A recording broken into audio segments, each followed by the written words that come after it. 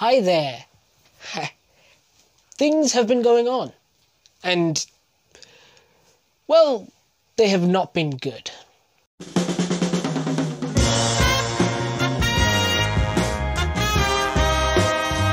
Stop hiding behind religion. Hate is poison in the blood. Heaven is crying. The world is shaking. God is unhappy. The moon is breaking. Blood is spilling. God is coming. What are you gonna do? Shout them loud. Take this love. Put away the gun and take this love. We gotta change our love. War is futile. Oftentimes, when it is invoked, it is for the stated purposes of creating peace. Yet it is itself the antithesis of peace, thereby existing to undermine its own supposed purpose, which I suppose is one way to define futility. But war takes on a more nefarious form than mere futility, and in fact becomes the manifestation of a vapid, hopeless nihilism, when children, who are hosts of the immeasurable potential for better days, are the ones that are sent to their demise, like sacrificial lambs to the slaughterhouse, all in the name of turning us into men. And who sends us to our demise, if not the real men, who cower behind big desks and raise up cartoonish mountains of paperwork to shield themselves from the immediate experiences of the wars which they begin. Oh yes, we are a generation rich with examples of real men in high places for us to emulate.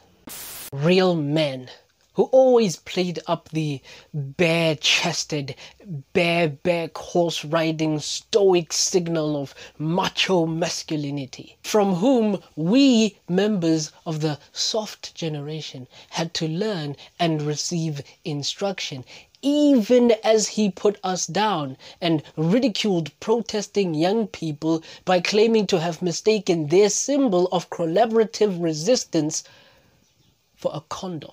So it's small wonder then that Russian young people want to avoid being drafted by this strongman, who, by the way, like many such strong men before him, has asked the children to handle the political conclusions of his own maneuverings, which are things that these strong men initiate without the initial input of these same children. Because when it's time to make decisions, we are painfully reminded of our place as mere children. But when it's time for these real men to face the consequences of their own making, suddenly we're reminded of our strength. Suddenly we are called upon to grow up and take charge. Suddenly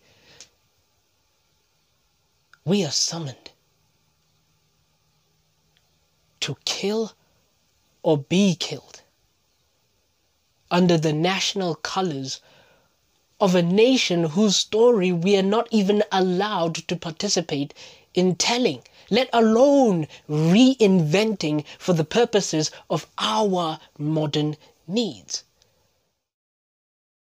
And start mobilization, and it's just insane, like all my friends in danger, so I immediately decided to come back in Turkey, and it's crazy. I'm just for freedom, Russia from Putin, for democracy Russia. It's crazy. And it's crazy, so many people start to hating Russian people. How old are you?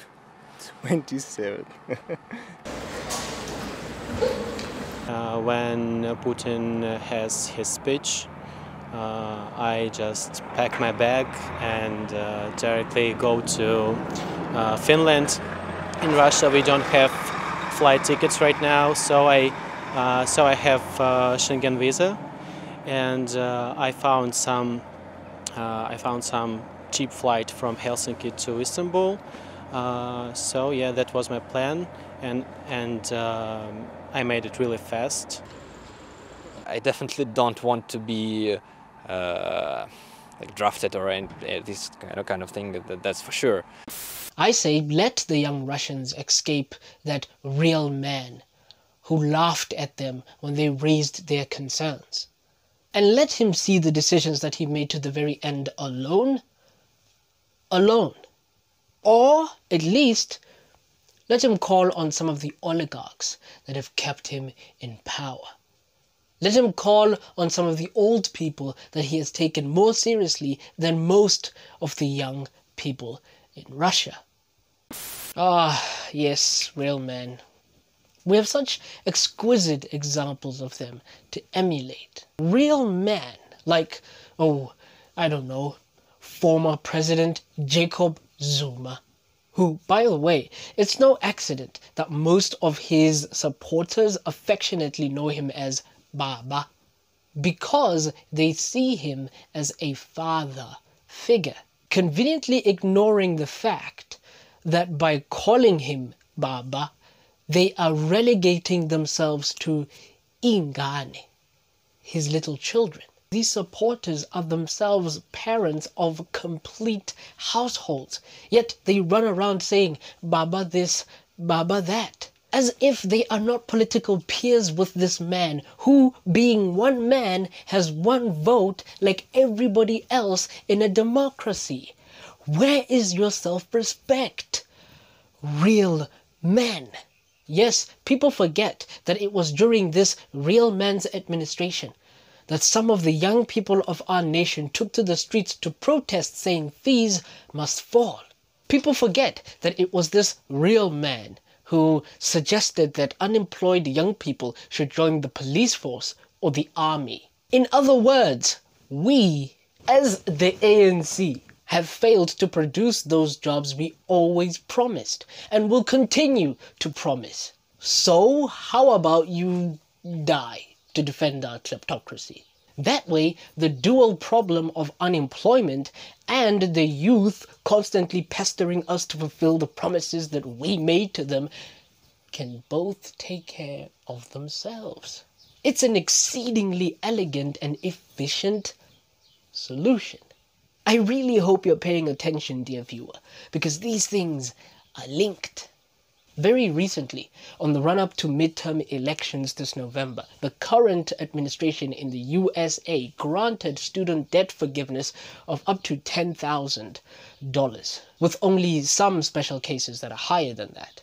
And guess what? This outraged some pundits who claimed that student debt forgiveness would have a negative impact on the US military's ability to recruit young people. As a college student at the University of Georgia, me and my peers are often faced with confronting the rising costs that come with obtaining a college degree. In the United States Senate, will you support further forgiveness of student loan debt? And if so, how will you implement it in the United States Senate on a federal level? And as I was traveling around the state of Georgia, I talked to people. Some people that wanted to go to college, they couldn't. So they ended up going and working on father's farm. Some military wanted to go to college, they didn't. So he went to the military and may have lost an arm. Now, of course, you might not believe that that's how this issue of student debt forgiveness actually shakes out in society. But that's beside the point, because they believe this is exactly how it functions. What they don't seem to realize, however, is that they have now admitted the quiet part out loud. Specifically, the part where some of these student loans at a societal level function as a convenient debt trap against young people in order to grind their bodies between the gears of the military-industrial complex, on the basis of a servitude, like the little slaves that they are, that is meant to keep them as pawns who are used to protect the international interests and assets of the very same people that are gatekeeping the American dream from them. Activist Jon Stewart called out Republicans who stood in the way of health care coverage for veterans injured by burn pits. Boy, they haven't met a war they won't sign up for, and they haven't met a veteran they won't screw over. The owners of this country know the truth. It's called the American dream, because you have to be asleep to believe it. They have the exact same playbook, these real men, these strong men, all over the world. They are playing all of us for fools. Also, if you'll notice, it's the same people who detest the youth. The same people who used to talk about how millennials ruin everything and we don't even talk about Gen Z, the equivalent of which in South Africa is our born-free generation. These same people complaining about our inadequacies suddenly think we will be competent enough for the military. Like parents sending whole generations to military school, they are the ones throwing the tantrums. They don't care about us. They care about what use we have for them. We must just go and die for their ideals and their capital interests and their designs on absolute power. Beyond dying, they don't want anything from us. We're a nuisance. Oh wait, grandchildren. Yes, first grandchildren. And then we have their permission to die. All the problems of the youth that were brought to national attention under President Jacob Zuma were never comprehensively dealt with by his administration. And yet, when facing imprisonment as a result of his own political and legal misadventures, those who allegedly incited unrest as a demonstration against his imprisonment relied on the mobilization of young people as pawns in their games of political strategic campaigns. And it was also mostly young people who banded together in the aftermath to clean up after the mess of these old men's scheming misbehavior. The same maligned and disregarded young people had to clean up after the diaper of Baba. Hang on. Maybe we've been mispronouncing it.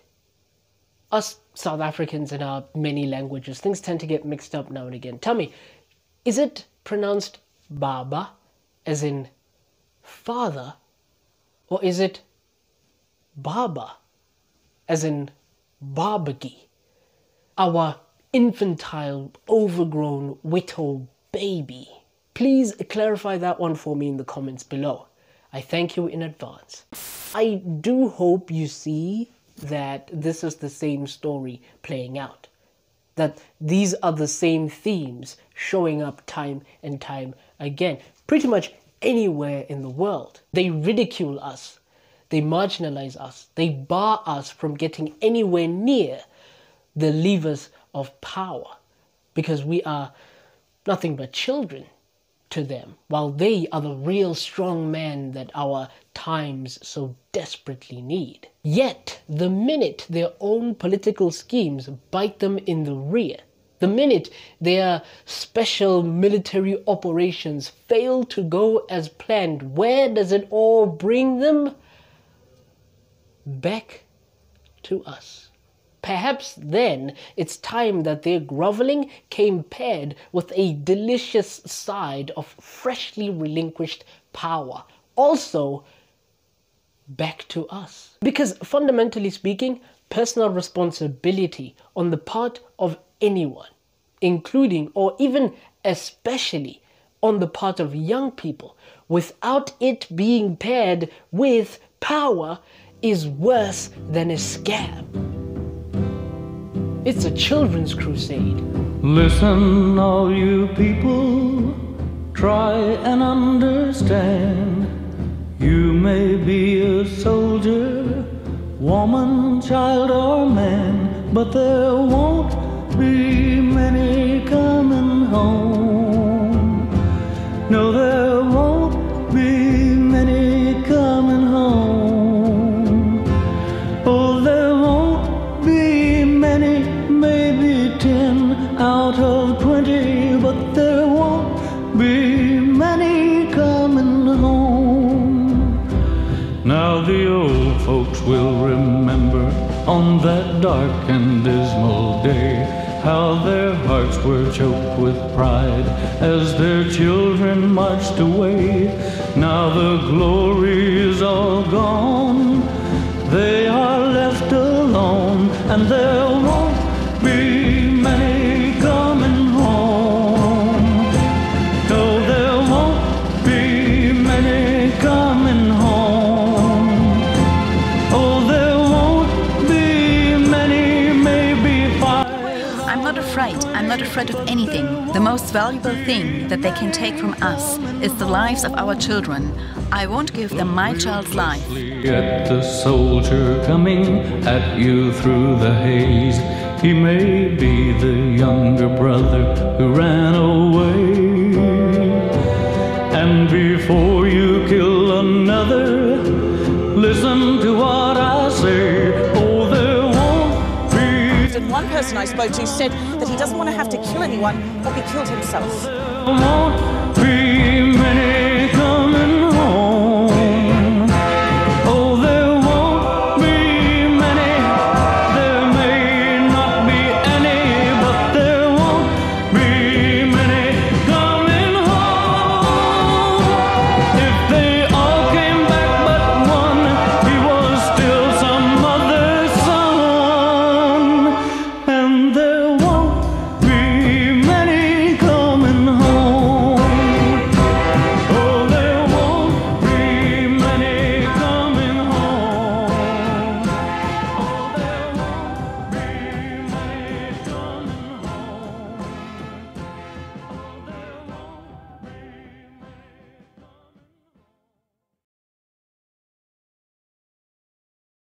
And a children's crusade is little more than an exercise in violent futility. It should be noted, though, that the young people that are able to leave places like Russia, they might not even have ever been the target audience for operations like mobilization. Oh no, it's the poor, the stuck, the people with the least power to resist tyrants. Nearly 2,000 kilometers from Moscow, the people of Dagestan aren't happy. Anger at Vladimir Putin's partial mobilization bubbling over into protests. On Sunday, thousands took to the streets of the region's capital. The demonstrations, which included blocking a highway, led to the detention of over 100 people. On the other side of the country, in the Siberian city of Yakutsk, the weekend also saw wide-ranging protests against the new government measures aimed at recruiting hundreds of thousands in the war effort in Ukraine. Police were surrounded by groups of protesters, chanting "No to genocide." Those are the ones that are going to suffer under their grip of power the most, which is what real strong men do, right? Stand up against and dominate the vulnerable? That's not cowardly at all. What a joke.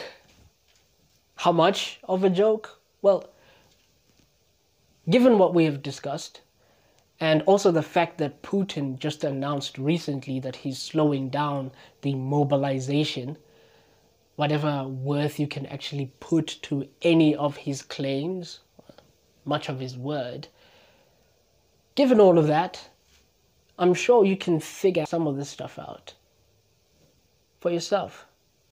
And it's not just you and me, the whole youth is depressed. And it's not just you and me, the whole youth is depressed.